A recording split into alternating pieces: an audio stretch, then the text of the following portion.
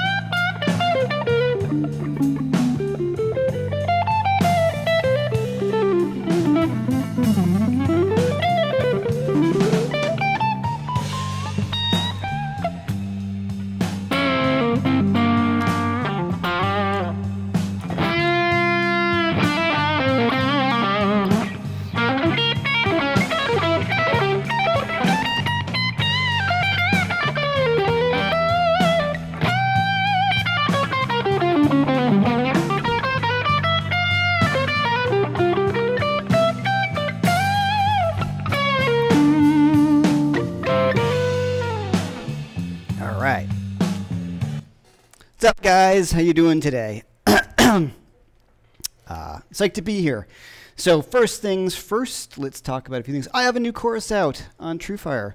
Woo! Well, through TrueFire, if you want to get it, it's called Uptown Blues, Take 5 Uptown Blues, and it is available through my website or the link here, and it's 25% off. If you order it through my website, please order it through my website if you want to get it.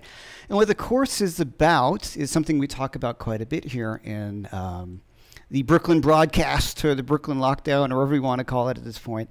And that is adding some more stuff into your playing. So the first thing I wanted to do, and this is something similar to the course, but not an exact example, but one of the things that we come across in the course, and that is adding in some other chords to a blues to make it a little bit more exciting. So the course focuses in a lot of 1, 6, 2, 5, 1s going on, which is really important to become a solid blues guitar player, is to get your 1, 6, 2, 5, 1 chord progressions together. But today I want to talk about the adding in a diminished 7th arpeggio and a diminished 7th chord in a blues. And this is like one of our first places where we can come across adding in something that may or may not be in the chord progression. All right, so let's talk about it. So the first thing we have, my changes right here is 1, 1 dominant 7, right? I go to my 4 chord.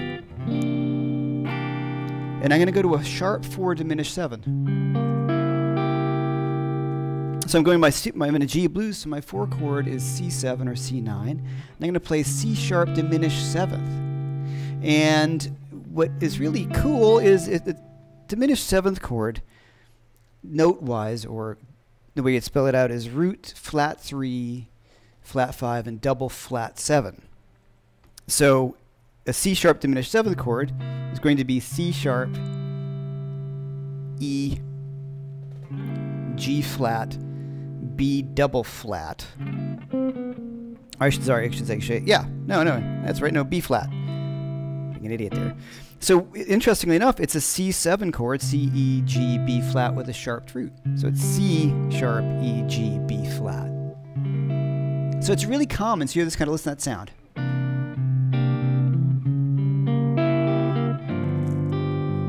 We have 165. We'll talk about that in a sec.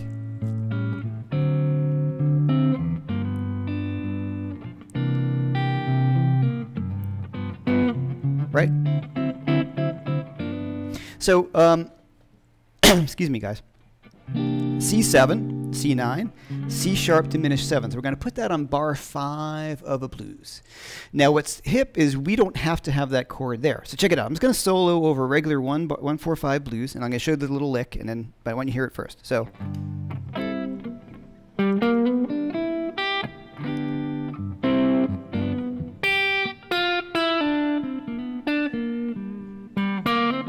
My 4 chord, right?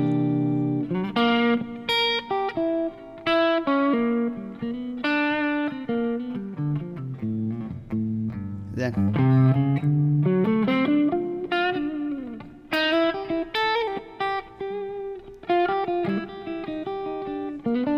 Right, so 1 again.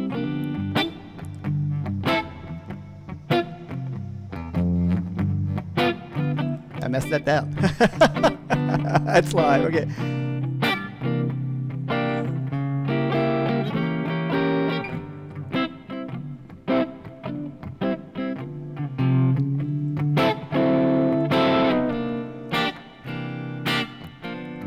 Right? Okay, so here is the lick, guys. Here is the fingering. That is the big... At the intro, I overplayed it. Played it pretty much every single time. So let's take a look at this little lick. There's the big fingering. So let's check it out. The notes of C sharp diminished 7th, once again, are C sharp, E, G, and B flat. And we're going to start on our B flat, starting on our flat 7th or double flat 7. B flat. There's my E flat. Sorry. One more time. B flat, there's my C sharp. Sorry, guys. E, G, and B flat. So,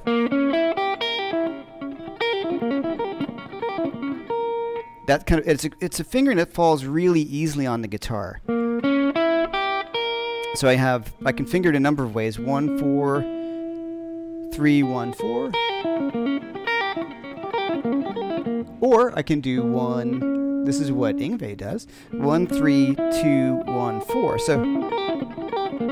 So he gets this. That's if you want to play it fast and all that. But that fingering, it's actually kind of cool because it allows you to play it pretty quickly, which he does. So here, there's a phrase. So I'm going to go from C7.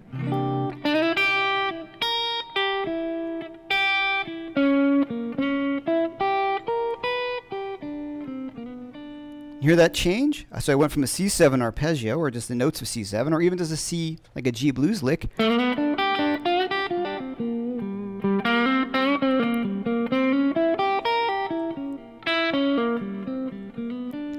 Right? So I'm superimposing it whether it's there or it's not. So let's hear it again. I'm going to be really deliberate on this. I'll get to the new guitar in a minute. So the 1. Here's my 4 chord coming up. Here's my 4, right? I can just play the diminished 7th arpeggio, watch.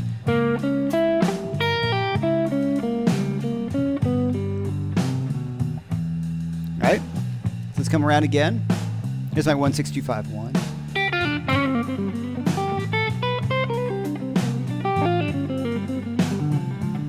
So I'm going to get the diminished 7th arpeggio again.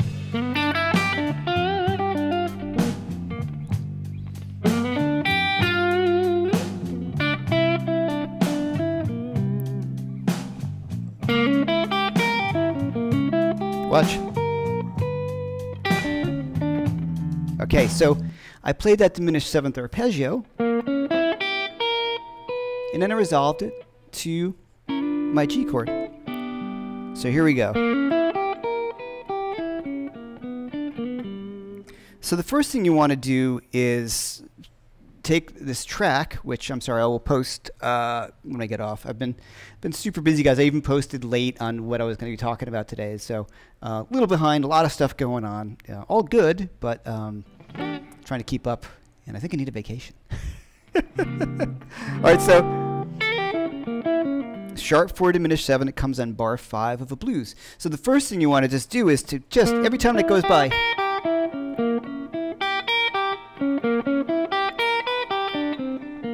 right?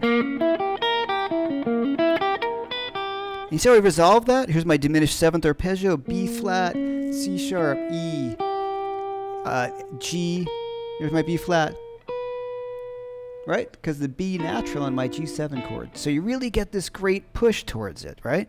You get, so let's take a look at that. All right, so diminished 7th fingering is going to be this. That's our first one. But let's back off for 1 second. The interesting thing about the diminished 7th chord is each of the notes are equidistant apart. Everything is a minor third separation. So we get this cool. So the chord, any of these notes can technically be the root because everything is just a minor third apart. So what we want to think about is, well, what can I do here about this? Well, if any of the notes is the root, generally speaking, you're going to refer to the root as the one in the bass, or sometimes the one on the top. But very often, if you're thinking like rhythm guitar, it's the one in the bass note. So check this out.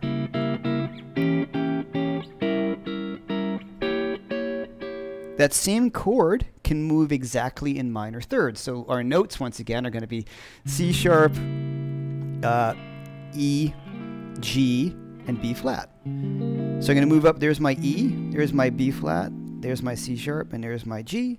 Move it up to the G in the bass. There's my G, there's my C sharp, there's my E, there's my B flat. Put the B flat in the bass, B flat, there is my E, there's my G, and there's my C sharp. So it's all the same chord. And you've probably heard that, that's like tied to the train tracks, you know. And it wants to resolve, right? It really pushes you because you've got this leading tone in there. It wants to hear that, right?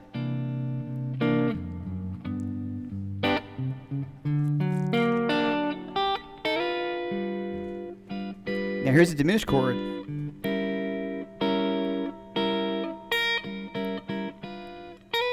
There's my G. Now, if we look at another C sharp diminished 7th voicing, there's this, then we have this. That's another really important fingering. So we have, there's my E, B flat, C sharp, and G. And this moves up.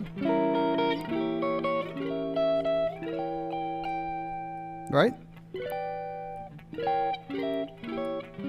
You've heard that a million times.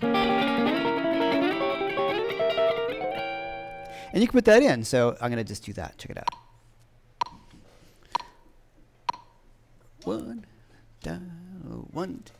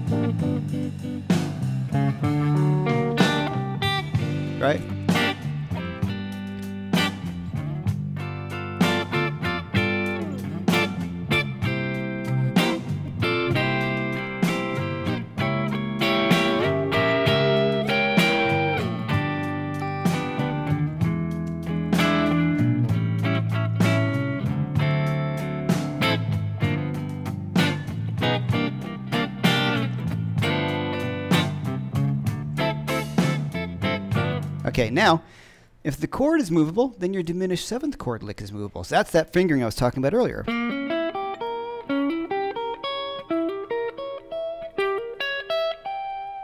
That's great.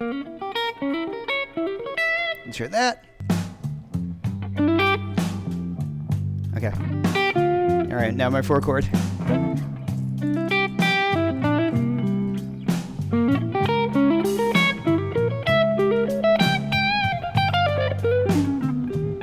Right? So there's that lick. So there's a bunch of ways I can play that. Just up. And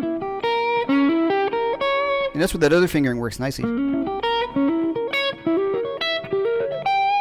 And there's all sorts of variations.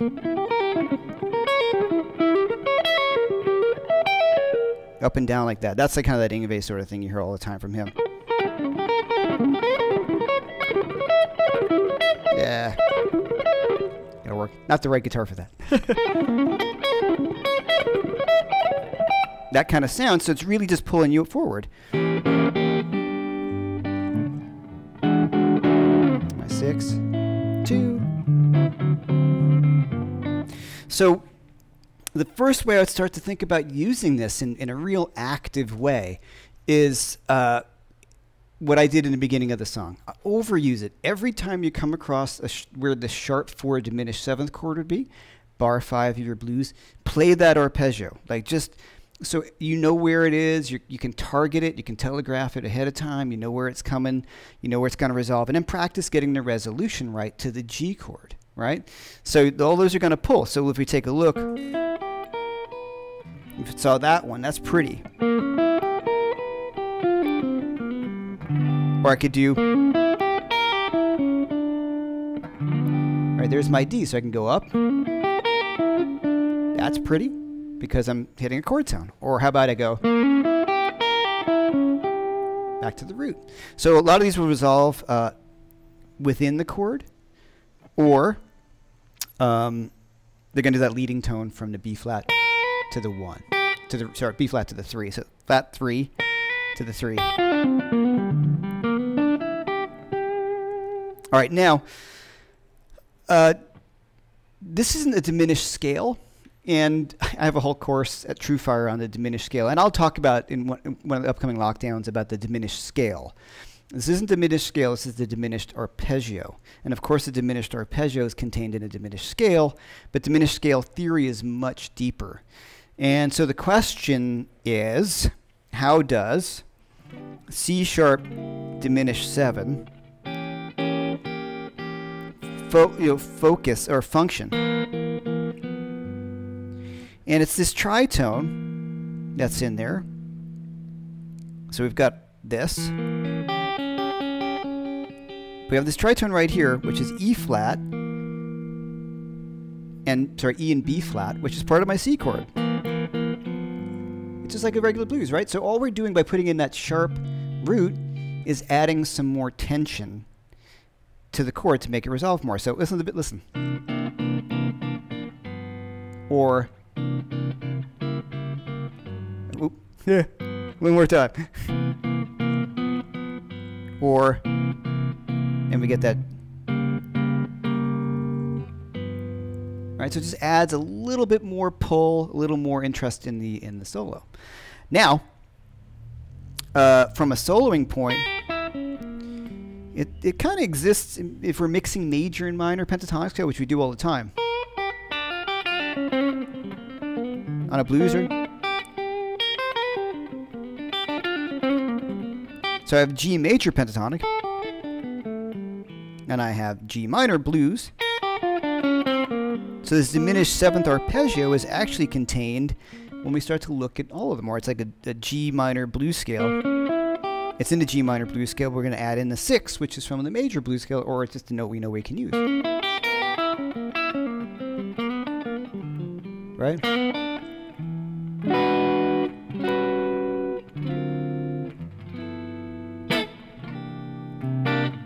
Okay, so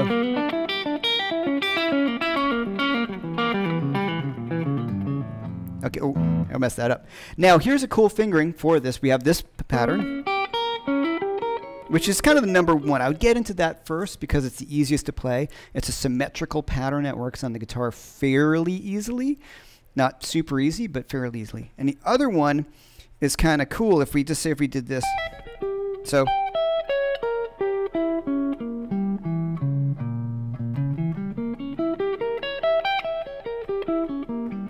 that one's a little tricky to get down. So I'm just doing 1, 4, and then I go up a tritone, so B flat and C sharp. And I'll explain why I call it B flat and C sharp in a minute. Then E to G, B flat, C sharp, E flat, E to G.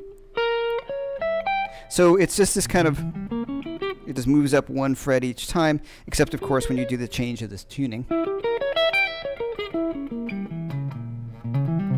You get all cool patterns out of that. Yeah, it's been a while since I played that one. All right, hey, it's live. But some of those kind of patterns you can get that sound there. So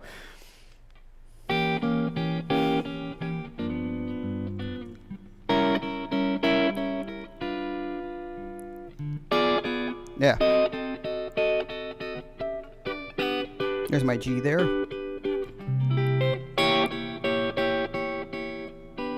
We find those G's that's going to resolve to. So C sharp diminished 7, G7, C sharp diminished 7, G7, C sharp diminished 7, G7 or G major. So you start to find all those. It's much easier to play those licks. All right, so there's C sharp diminished 7 or G diminished 7 or B flat diminished 7 or E diminished 7 to the G7. Here's the other one, C sharp. And then, right? So if you see where those exist, you can actually start using them fairly easily. Makes sense? All right, so once again, just use the arpeggio in the 1 position here.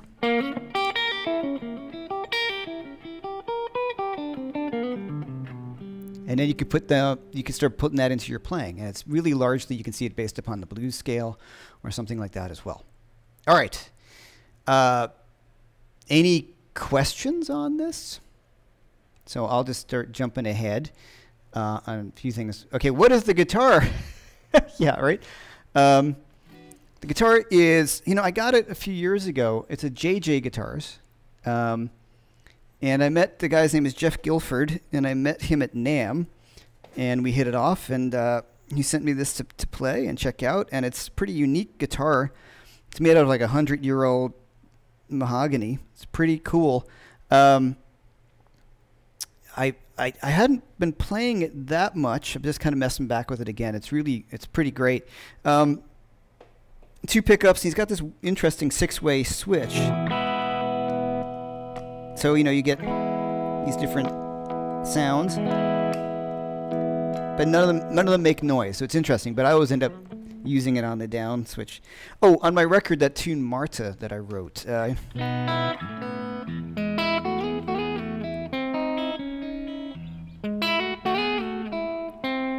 one. Yeah. Been a while since I played it. It was actually written and performed on this guitar, interestingly enough. So there you go. Excuse me. All right. So one other thing about diminished, as you get a little deeper into it, you're going to hear it a lot in classical music, especially in the Baroque period. And it borrows from harmonic minor, which we'll get into. I'm going to do a whole thing in harmonic minor coming up. But this lick,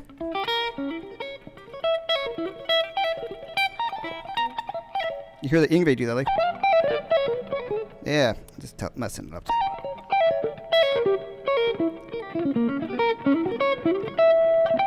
That kind of sound. So get that under your fingers, and then for the next upcoming harmonic minor stuff. Okay, so let's see. We have some questions.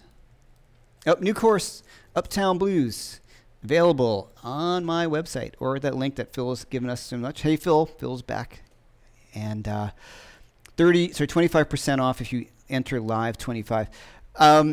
I like all of my courses. I like this one a lot because I got to talk about playing through chord changes in a blues like a 1-6-2-5-1, a sharp 4 diminished 7th chord, adding in a dominant 7th, flat 7, adding in a sharp, adding in a 4 minor chord, ways to spice up blues tunes, and ways to navigate those chord progressions. And one thing we come across, which is really interesting, is if you guys are here all the time, I talk about playing over chord changes and seeing the chord. What's important is to play over as many as you can and then realize that stylistically sometimes that's not the greatest idea. So you want to think about how you can go in and out of doing both. So just like with this sharp 4 diminished 7th arpeggio, when you practice it, you want to practice the heck out of it. You know, like really just keep on doing it. But when you're performing, don't do it every time because then it becomes really predictable. But if you throw it in here and there, it's one of those things like, oh, wow, that's really hip. That person knows what they're doing on the instrument. And as an average listener, if you're hearing pentatonic all night, like,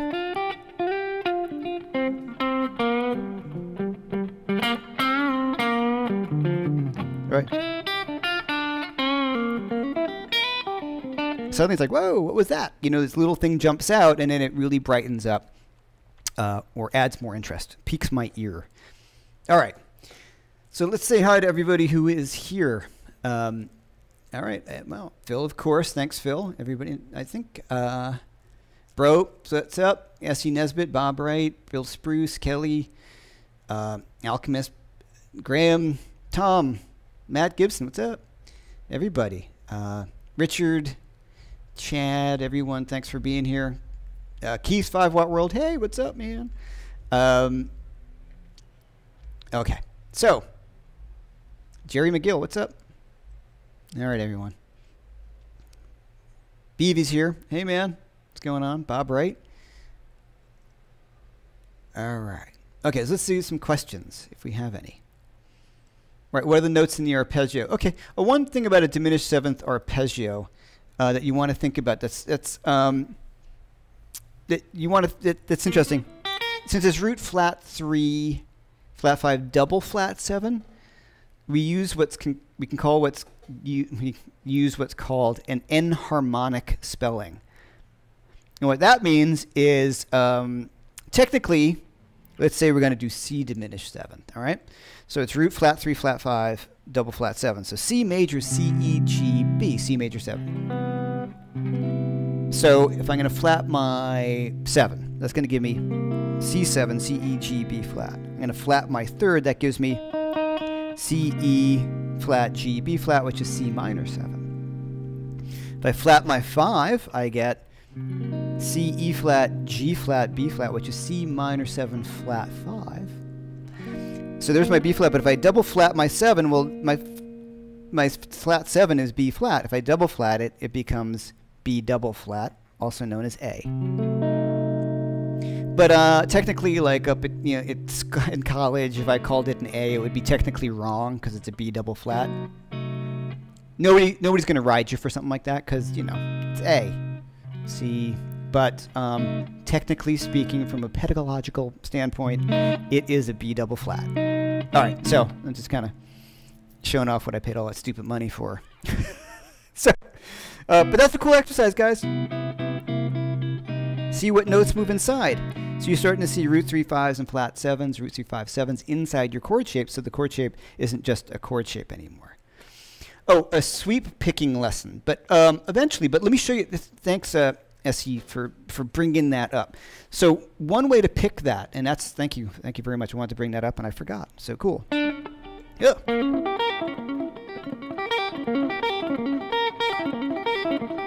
All right. So what I'm doing there, hammer on, pick,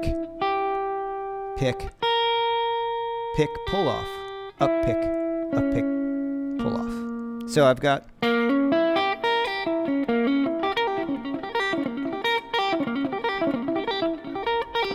So down, hammer, no. So down, hammer, down, up, pick, pull off, up, pick, down, pick.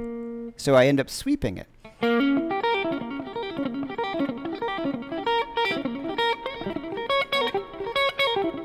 interesting enough, one of the thing that I spoke to Jeff, who made this guitar. We're going to put a pick guard on it. I find the only thing that I find a little tricky, as I'm discovering now, again, is the height. It's like a junior where it kind of sits a little high off the body. I'm so used to putting my hands on the pick guard. In other words, I can't play a Les Paul unless it's got a pick guard because of the way I've developed my picking. So these faster things sometimes become a little weird because my hand falls underneath. Because, you know, the angle changes a little bit. Okay, so this is that. If you get that, that's a great way to start into sweep picking.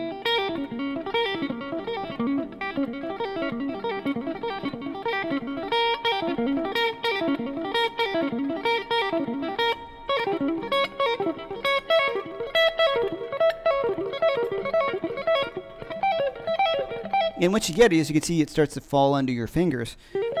And that's what anybody does.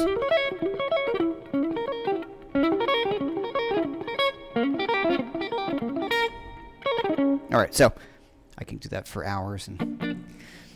All right. It says Live 25 discount worked just once. TrueFire says it can't be used on this course because I've just used it before. Because you... it's not supposed to be the case. It's supposed to be for anything through my website with that code. So let me contact them. All right. These things happen. They're great people. Lots going on everywhere. So it's a lot of work to get all these things. But okay, I'll definitely check it out with them. So thanks, man. I'll take a look into that. Lick from Someday Baby. Yeah, it's the same kind of idea. I used it in that TrueFire course when I did, you know, I did it here.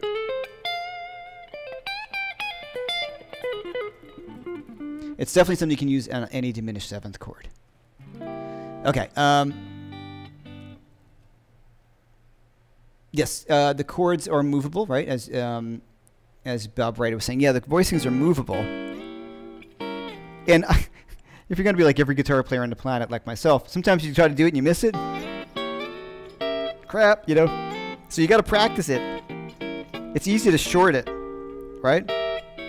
There's a song on my first record called Diminished 7th Arpeggio, where it goes, then I do, goes to the, then, yeah, then, oh no, it starts in B, A flat, so I'll just show you my lick again. Goes in here, then, to G, A flat, and then the spy chord.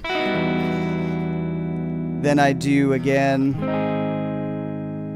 then we go.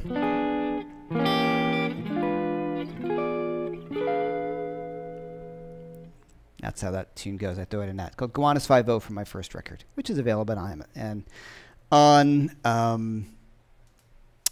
Bandcamp. All right. What were the notes for the arpeggio again? Root, flat 3, flat 5, double flat 7. In this particular case, C, E, G, B flat, C sharp, C sharp. See, they're in there too.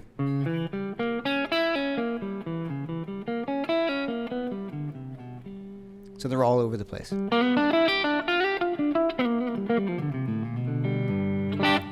All right. No more questions. Okay. So, what do you guys want to talk about? All right. So, with this, let me just talk about that. This diminished 7th chord, you can move it downwards too. I just moved it up, right? So I went, you know. I can also do, it sounds great if I do, you know, my G chord.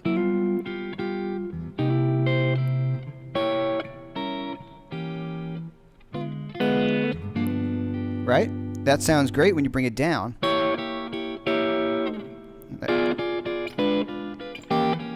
I messed that up. You see, I messed it up.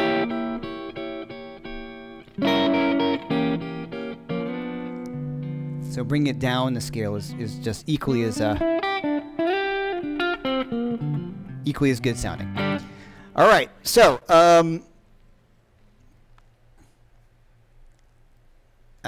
Jeff seems to see the board like the Matrix. That's pretty funny. I wish. You're saying I see the fingerboard like the Matrix. I don't as much as I would like to. I know when being around playing with Robin, he sees it like that in my mind. It's just always he never it just explodes that way for him. But this is one of those ones is I still have to sometimes think about this diminished movement because as you saw I messed it up, and that comes from just not playing it enough. That's really the key. Okay, now say like a classical sort of situation. We'll talk about that for a minute. So if you're playing,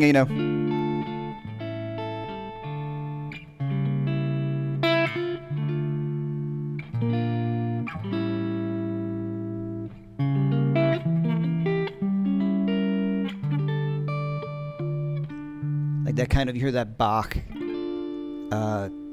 Paganini, all those things. In a diminished seventh chord exists in a two chords, melodic minor and harmonic minor. But if you want to play a minor chord, you can play the diminished seventh chord down a half step.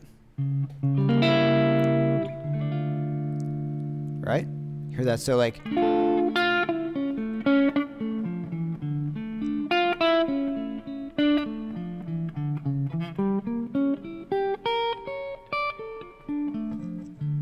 Hear that sound right there? I just went. So C sharp diminished 7, same one, but to B minor this time. To D minor, excuse me.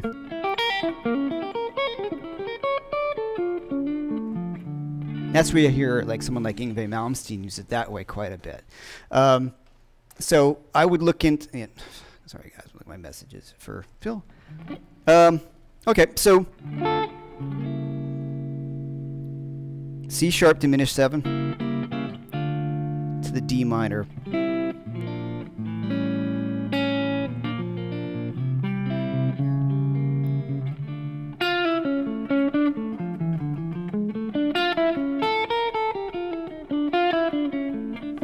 Yeah.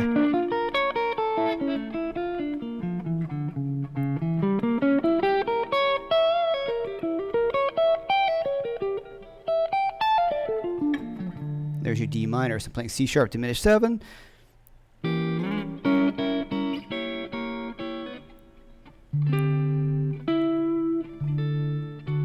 Or I can resolve it to major if I want to. But that's that sound that pulls you there.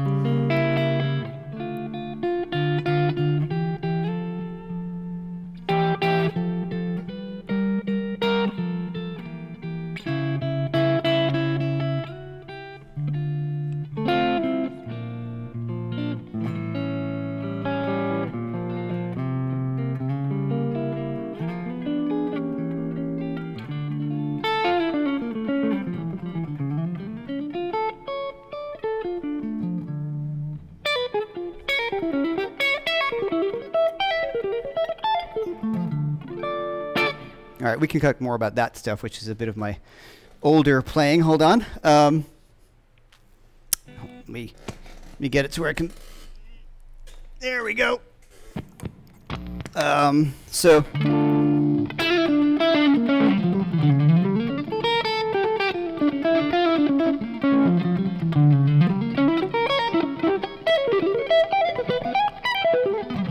There we go. Sort of. So moving on to that, a little easier on this guitar because of the pick guard height. That's where it's coming in. So for the diminished stuff, it's caught in fugue in D minor. Right? Then he goes, we heard this. Yeah, just keep on messing up. Then to major. But that's that sound. And in blues, it's going to be, it functions differently than it would in something like harmonic minor. But you'd like to hear some of that old playing. Oh, I still love playing the shreddy stuff. But it's been a little bit where I can, what was I working on the other day?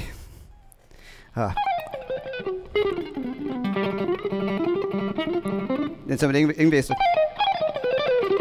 Yeah. I'm not warmed up, and this isn't the guitar for it, but I promise I'll do something on a little bit more shreddy stuff later. When I say it's not the guitar for it, that's something to think about really seriously, guys. I've got 10s, 9.5 radius, 7.25 radius. Guys like Yngwie, he's got like about a 9 radius. He flattens the fingerboard out. So sometimes playing faster on a vintage guitar isn't always the easiest thing in the world. But that sounds like an excuse, but it's a real one. It's a real excuse. Okay.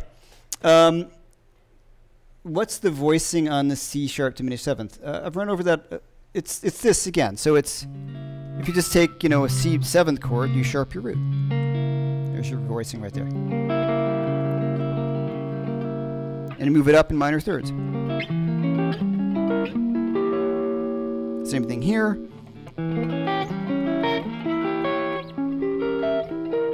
What I love is I can get it to the G, or I could do.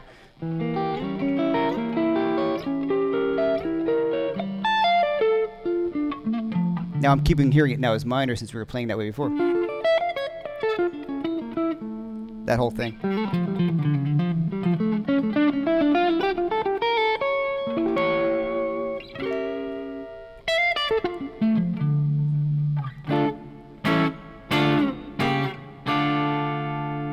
All right. So the half diminished, this is from Keith, 5-Watt World. So the half diminished, there is leading into the Dorian over that D minor. Well, the half diminished chord is, we call it also minor 7 flat 5. It's this one. So in the key, so say if we're in the key of D minor, well, D Dorian, it's going to be B minor 7 flat 5. Because in, yeah, that's going to go down a whole theoretical rabbit hole. So I look at it as D minor 7, sorry, C sharp diminished 7. Just look at his own thing. Minor 7 flat 5 is actually, I see it as kind of a different chord. When improvising and you want to add a diminished 7th chord or riff before the chord change, I think of one way is to use as a flat. That's not a complete sentence as far as I can tell. All right. Improvising. While improvising, you want to add a diminished 7th chord or riff right before a chord change. I think of the one to use it is flat. On a blues, I'm just using it as a sharp 4 diminished 7th chord. That's where it sits best. On a harmonic minor thing, the chord has to match what I'm going to play, and it's a half step below the root of the minor chord. Okay.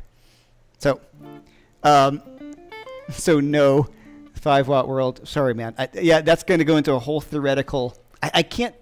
For me, I'm always the kind of guy I can't say, yeah, you can just use it here. I need to get into the whole reason why diminished is different than half diminished and all that. Okay.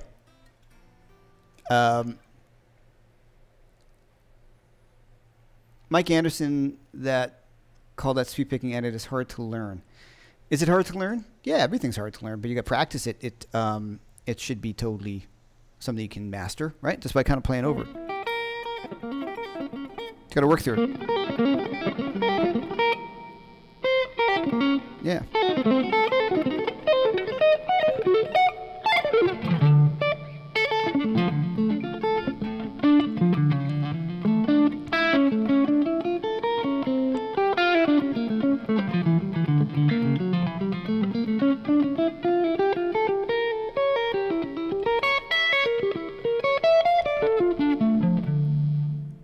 Yeah, that's all 1 5 1 5 1, and then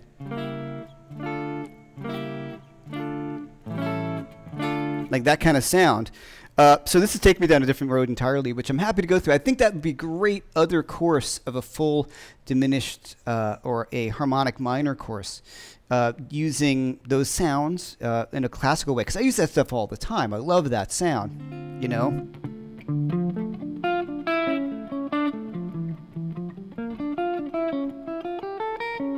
Well, it's like invention number 4 by Bach.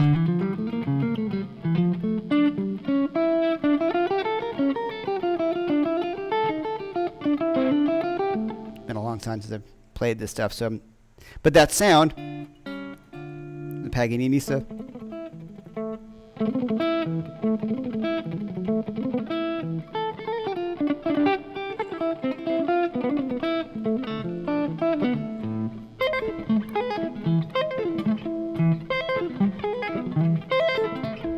That kind of stuff, you know, hearing diddle diddle diddle diddle, right? So that's it.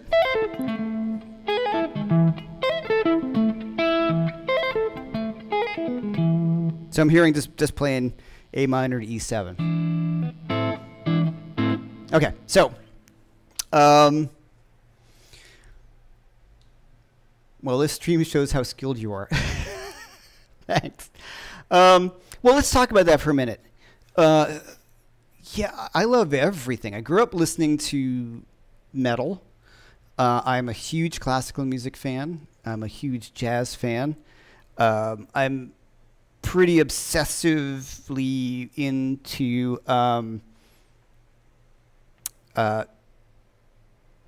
momentarily at the time. Now I'm listening to a lot of John Dowland, which was the Renaissance composer.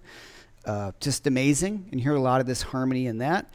Like I said, you know, Yngwie Malmsteen was a game changer for me, and absolutely love his guitar playing, especially the earlier stuff.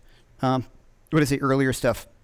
If you listen to him in like 1983 and 84, and when he first hit, he was just the guy at the time, just crazy good.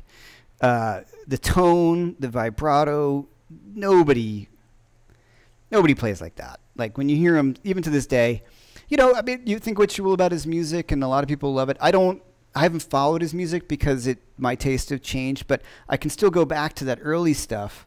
And, you know, one of the reasons why I don't do a lot of that kind of stuff on the internet is there's guys who do it so much better than me. I'm influenced by it, but if you throw yourself into that arena, right? If I start going online, playing me hacking my way through Yngwie and shreddy stuff, at the level I can do it when guys who are friends of mine who can just completely kill that stuff and really, really just destroy it and play it so well. You know, the internet, as I often have found recently, is full of people who are, you know, they enjoy taking you down. So for me, I kind of lean out of that arena. I do it at home, and I might add some of those kind of things and like that. But what I got from all this sort of things like that is this. The understanding, these are all arpeggios, guys. So if I can go through, I'm just going to play A minor to E minor. I'm going to play slow. I'm just thinking about A minor to E7, excuse me. So I get this. Yeah, here's my A minor. See what I just did there? I went up A minor, add a little chord scale tone. E7. Yeah.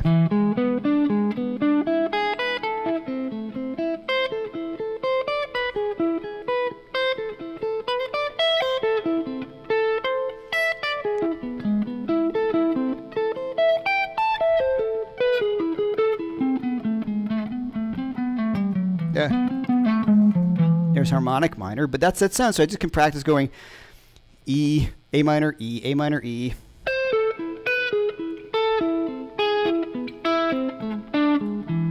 And you hear that resolution, right? It just takes you to it. That's Bach. That Paganini stuff, which I played a little earlier, you know,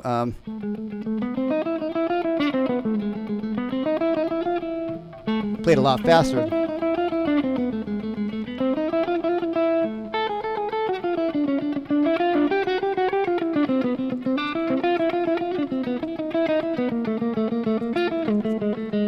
Something like that. Then we did that.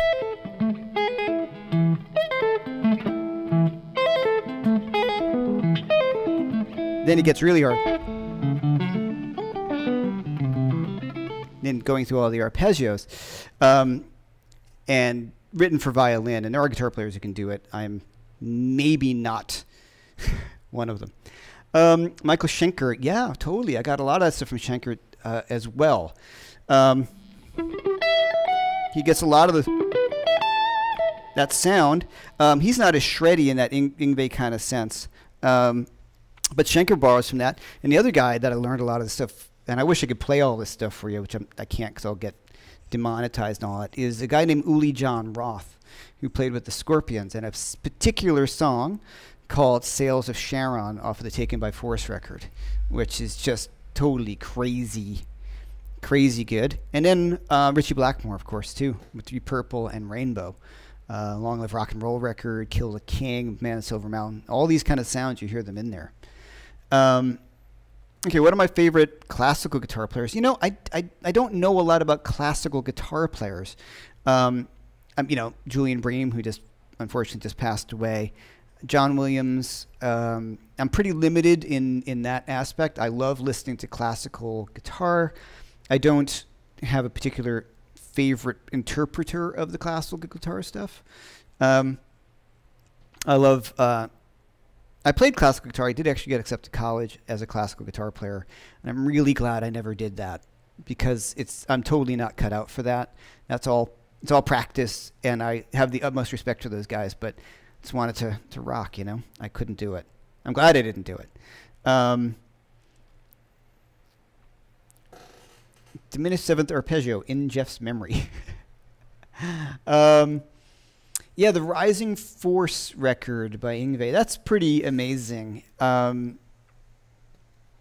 just no denying how great that record is. And the one that I really love, too, there's a few of them.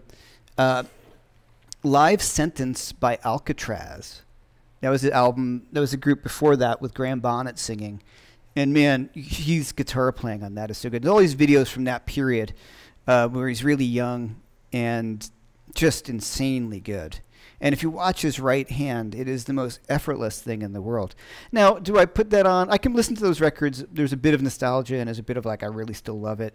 But I can't necessarily make it to the whole record anymore. And my thoughts on Yngwie, I met him a few times, which were always so disappointing. He was such a dick.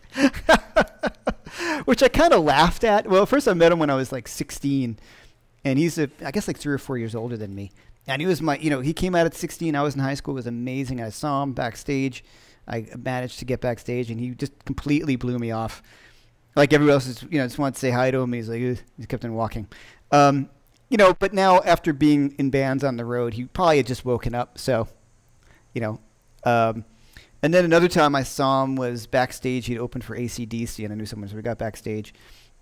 And it was the best thing in the world, man. He gets off the stage, and he's in his stage clothes, right? He gets off stage, comes backstage, out of backstage, in stage clothes, like he wears all the time, 24/7. It was the funniest thing. I'm like, oh, and I was probably pretty, and I said hi to him, and he wasn't interested, and that's cool. But the thing is, I've seen him at clinics, and my friend James Hogan and Terry Sarek, and he had done a clinic at one of the National Guitar Workshops, and they still tell me these great stories where he's completely entertaining, and he was totally cool to the fans, and he appreciates it. So anybody who knocks him, of course, the How Can Less Be More? More is More comment is super famous from him, but in terms of his vibrato, that's where I learned all that kind of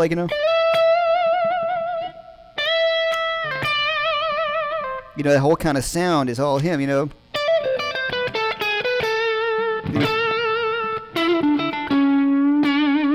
that really big vibrato, and his tone is just spectacular at that point in time.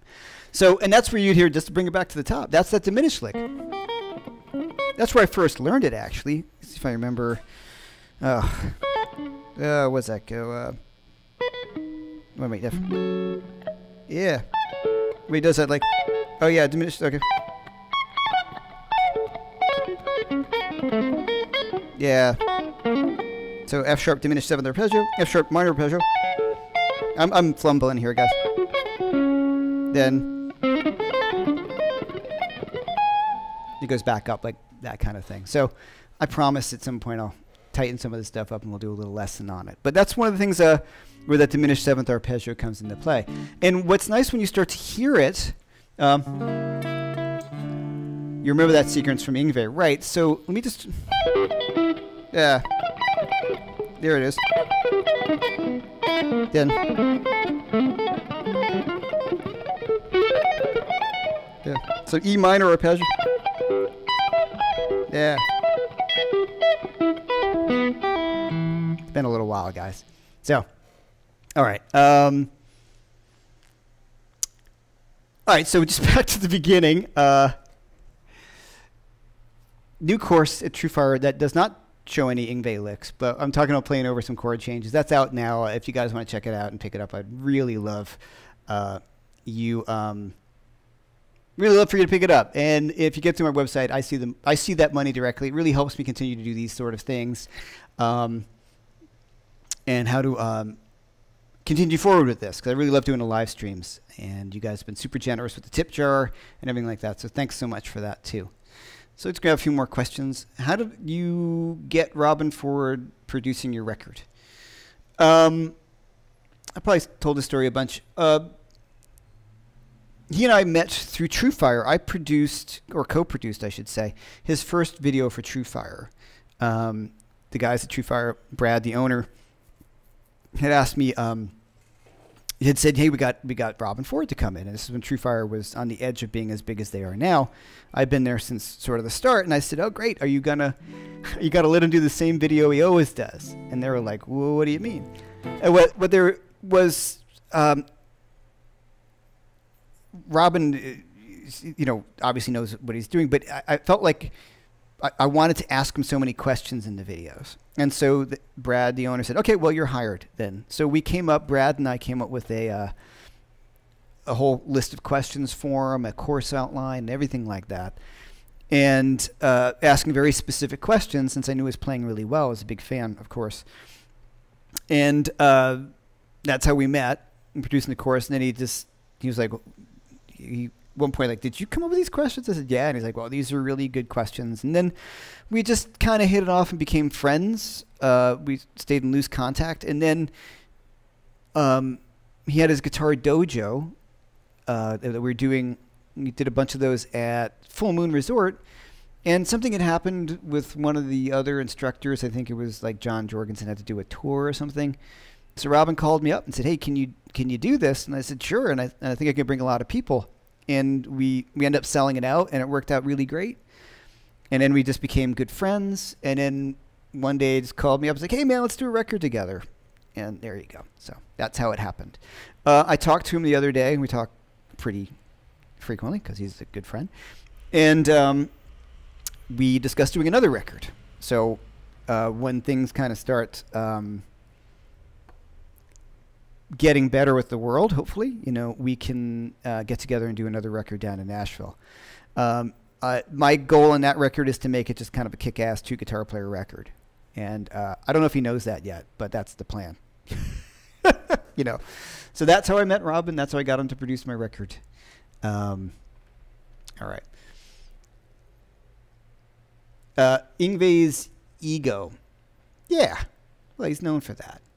But the thing about him, you got to think about, if you put it in the perspective and nothing, there's ego. But, when you're 19 or 18 and you're that good and then everyone makes that big a deal about you and then you're on the cover of guitar magazines and people are calling you God and you're the biggest thing since, sliced bread. And in my mind, I know I get crap for this. For me, like in the realm of guitar players, it's like Clapton and Page. Well, it's Clapton, Hendrix, and there's guys in between, and there was like, in my mind, as much as I love Jeff Beck, the next guy would be like Van Halen, who really revolutionized everything. And then for me, of course, I think people would put Steve Vai in there, but for me, it was Van Halen, and then Yngwie was the next guy who took the world totally by storm, where technique became this other level of things, just like Eddie prior to him. Of course, there's great guys in there, like Randy Rhoads is a big influence on me, and Steve Vai and Satran, all these guys who were more technical and great. But I felt like Yngwie was the guy who really just jumped it to that point. And, Phil's typing in Jeff Beck. Jeff Beck is probably my favorite all-time guitar player in terms of just, if somebody said, I want to sound like me, but if somebody said, you could be any guitar player, it would be him. He's just, in my mind, he's the best. But I think with Beck,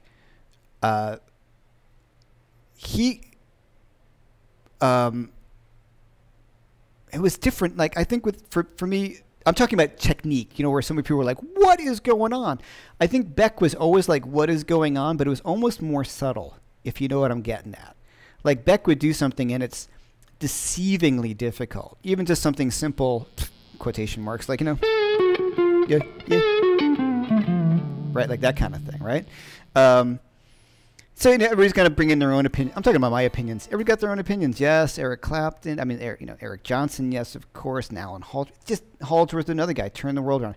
I'm talking about rock, straight on rock guitar in my life.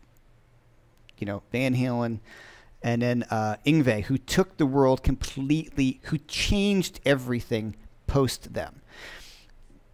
I would say, yeah. I mean, there's all sorts of guys, of course. Like this is like they get into those crazy arguments like who's best? There's no best. Here we go. All right, I'm gonna name my favorite guitar players, all equally freaking not equally freaking amazing because there's just the. All right, Jeff Beck, absolutely. Eric Johnson, huge influence on me and every other guitar player. That first video, especially, right? That Total Electric guitar, I watched that thing a million times. So Eric Johnson for sure. I hope you love lists. Okay, here we go. Jeff Beck, Eric Johnson, Randy Rhoads is big. J.K. Lee for the rock stuff. I think Warren DeMartini is absolutely spectacular when he was in Rat. Can't really listen to his records, but man, what a guitar player. If we're talking rock guys, Blackmore, Yngwie, Van Halen, Clapton for sure. Still, I always listen to Clapton and go, this is the coolest thing in the world. If there's more fusion-y guys like Haldsworth's from another planet. I mean, losing him was such a drag. I mean, I just absolutely who's better than Alan Haldsworth, really, when you think about it? I mean, harmonic content, like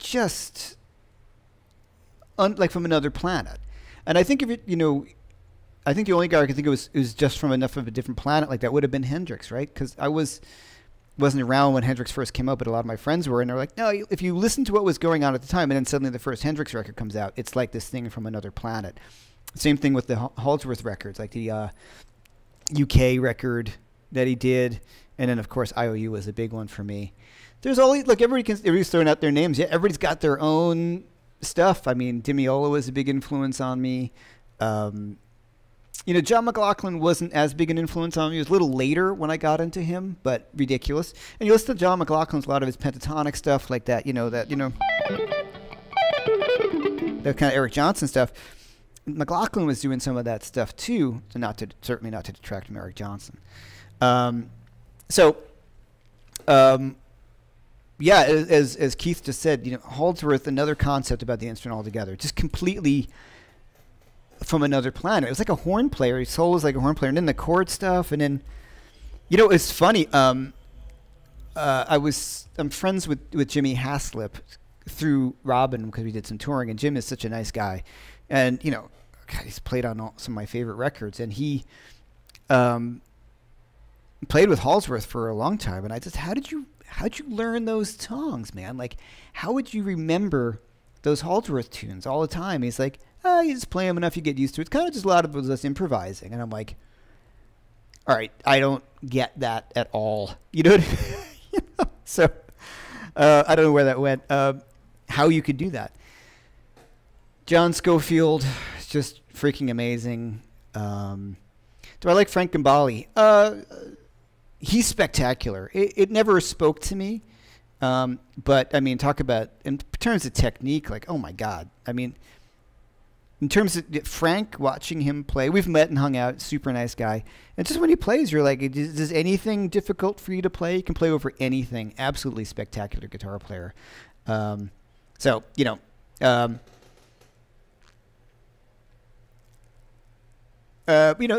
there's, all these guys, we all have the guys we love. And that's why these list things are so crazy. Everybody's going to argue. People always ask, and then people like, what do you think of like Rory Gallagher or Mike Bloomfield? I like Rory Gallagher. I like Mike Bloomfield. They just never, I think a lot of it's when it hits you, right? Like when you first hear it, when I first heard Yngwie, I was in high school and I had his demo tape that he sent to, that's where I first heard him, on a college radio station, WSOU in New Jersey. Seton Hall University had a metal show. and I listened to it obsessively. And he would play his tape, and you can get it on YouTube. And he's got to be like 18 or 17. You know, I was like 15 at the time, and it was just pulling off of the guys I loved, like Schenker and Blackmore and Lee John Roth, but you know, with Al Di Meola's technique and sort of with his own thing, and with that tone and the vibrato and all those things like that, you know, just completely off the charts. Now, all right, people throwing out other names. I'll comment. Dwayne Allman, of course, you know, great. Tom Minette, John McLaughlin, completely the best guitar player on earth.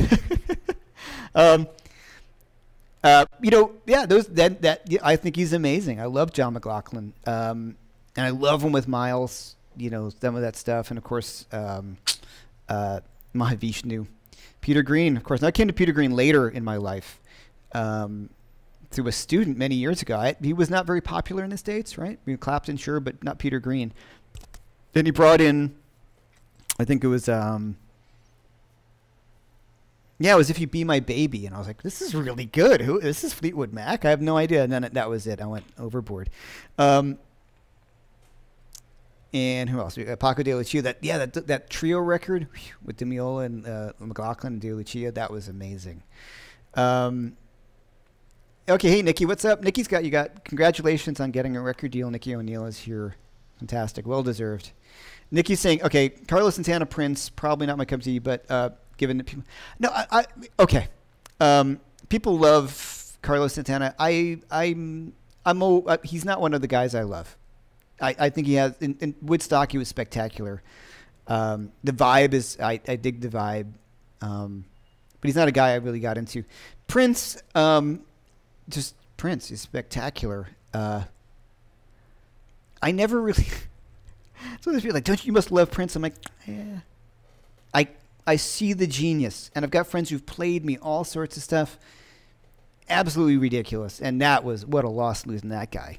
You know, for those stupid talking reasons like drugs and all that stuff. But musically, like, I get it. It just never got me where I became head over heels over the guy. But I get it for sure, you know. Roy Buchanan. Oh yeah, Roy Buchanan. Sure. Oof. There was for you guys who live in New York, there was a radio show on PLJ, and the theme song was "And the Messiah Will Come Again." And as a kid, I was like, "What is this?" And so that got me into Roy Buchanan, who was just spectacular. Another unfortunate, you know, took his own life, depression and all that stuff. And you played air guitar with all these guys. Sure. Okay, I left out David Gilmour being a favorite. Jazz guys, Pat Metheny, like I said, John Scofield. Okay, and then people are going to ask, of the new guys, no love for The Edge? I love The Edge. I like U2 a lot. I mean, talk about some of the best pop songs. And then, you know, people are like, oh, just a chord. So what? He's, you know, if he uses effects, you try writing those songs. It's my feeling. You know what I mean? It's just totally great. What else? Jazz musicians. You know, like, you know, Wes Montgomery, George Benson. Man. I don't love jazz guitar, straight ahead jazz guitar with the clean tone.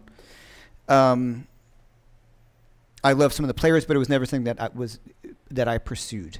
Because I don't love, I like playing with some overdrive. That's why I lean towards guys like Scott Henderson when the fusiony stuff, or Scofield or Robin, you know, just the rock sensibility on there.